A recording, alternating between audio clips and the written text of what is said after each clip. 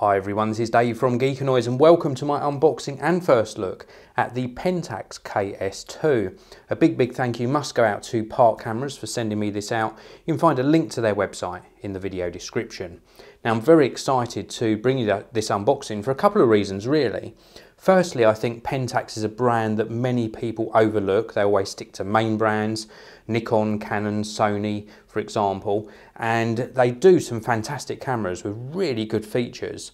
And the second reason I'm very excited about this one is because it's the smallest weather-resistant SLR camera, and this is the kit that comes with the 18 to 50mm lens. Also a brand new lens to Pentax, a new compact lens that's also weather resistant.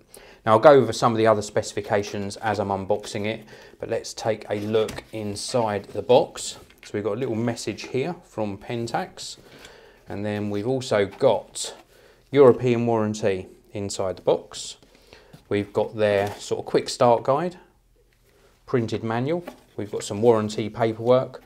We've got Silky Pix Digital Camera Utility 2 software, some additional packaging, and then if we go down into the main section of the box, I'll just quickly show you how this is presented. So really nicely laid out, very neatly packed in there. So we'll start with this back compartment. We've got a Pentax branded shoulder strap.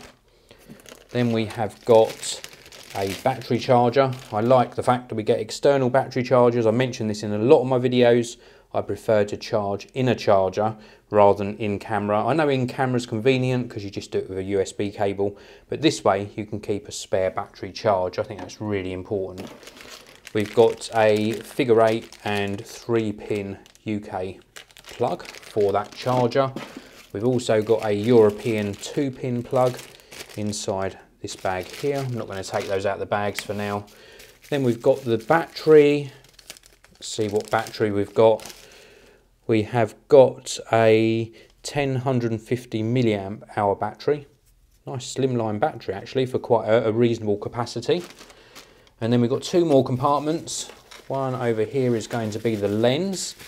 So this is Pentax's new lens, as I mentioned earlier, 18 to 50mm weather resistant lens, f4.5 to 5.6. The back is a plastic mount, which is not too bad. We're not fussed about that. It is a kit lens after all. This is what the front element looks like. There's a little push button there as well that does something. We'll check that out in a short while. And as you can see here, WR, which indicates that it's weather resistant, 58mm filter thread, if you're wondering what sort of thread you'll need. And then the main compartment of the box contains the actual camera. Now, I'm super excited about this. Now, the Pentax K-S2 comes in different colour combinations, and I have got the black and orange one, which is really nice. I probably would have preferred the black, but black and orange has got my favourite orange colour on here. Really looking very nice indeed. Now, before I give you a look around the actual body of this camera, I'll let you know that it's got Wi-Fi and NFC built in, dedicated application for remote control, also selfie assistance, and it's also got the top buttons here. You can actually assign, I think it's one of the other buttons when you've got the screen forward facing can be used to take a selfie, which is good. 20 megapixel stabilized CMOS sensor, and it hasn't got an AA filter on here, so should produce really sharp detail. Sensitivity up to 51,200 ISO, and full HD recording, 1080p, 30 frames per second, H.264. So that's sort of the main specifications for you. Now let's just take a little look around the actual body.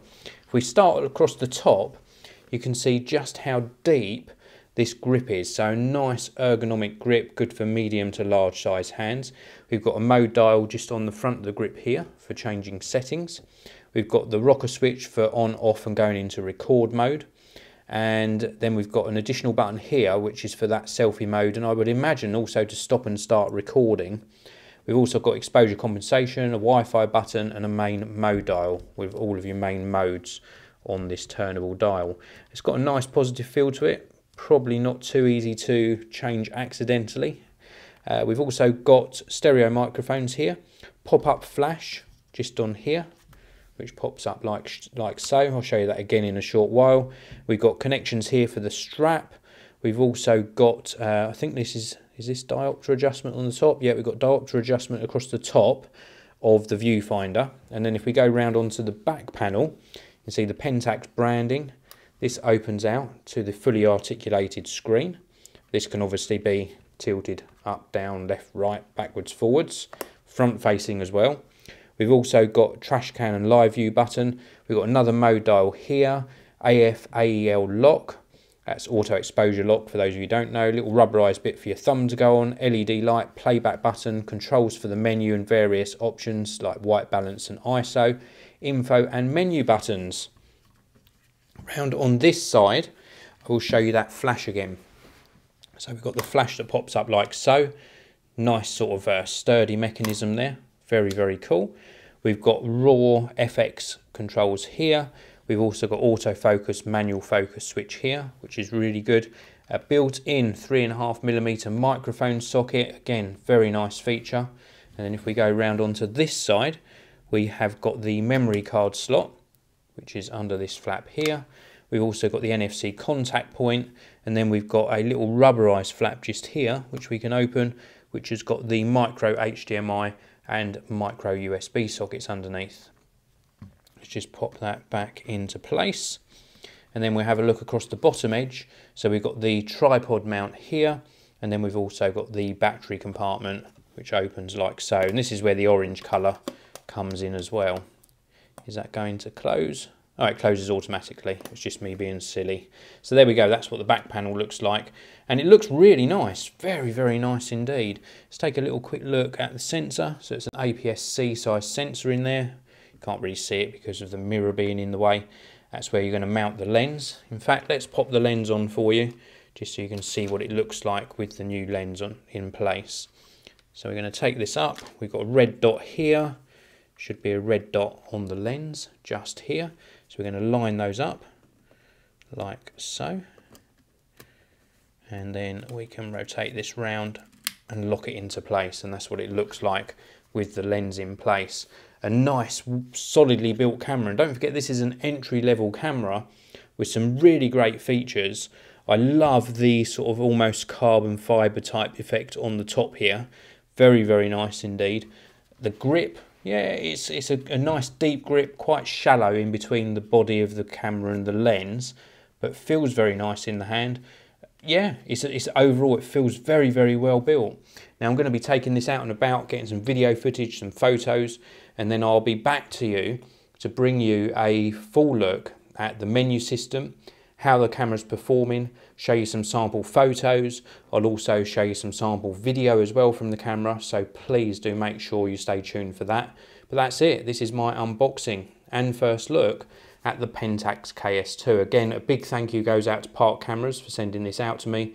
Please do hit like on this video, please subscribe, and I'll see you all in the next video.